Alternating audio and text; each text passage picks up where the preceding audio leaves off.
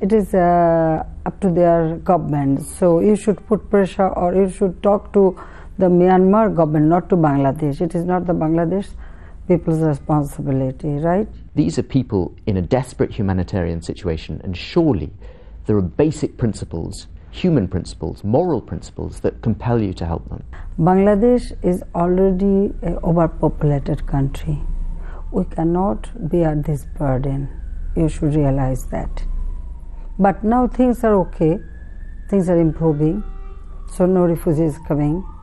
But in the last 2 months, we've seen the pictures ourselves, Bangladeshi guards physically turning people back, returning them to danger. Listen, Bangladeshi guards, they behave humanitarianly. They provided food for them, medicine for them, they provided money, and they just allow them to return to their own home. Not allow, they force them to return home. No, it is not true. They didn't force them, rather they pursue them that you should go back to your own country, and they went back.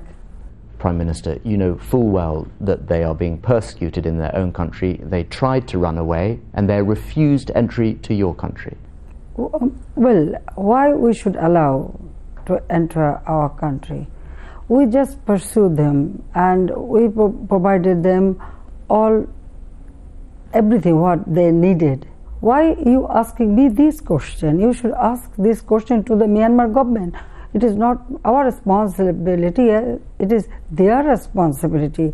And have you ever expressed concern to the government of Myanmar about how the Rohingya are treated in Rakhine province? Of course we do. And what do they say? Well, they are creating congenial atmosphere, they are providing all the assistance, everything. Do you actually believe that? Yes, why not?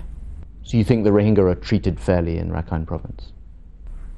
I told you that it is their citizen, so it is up to them.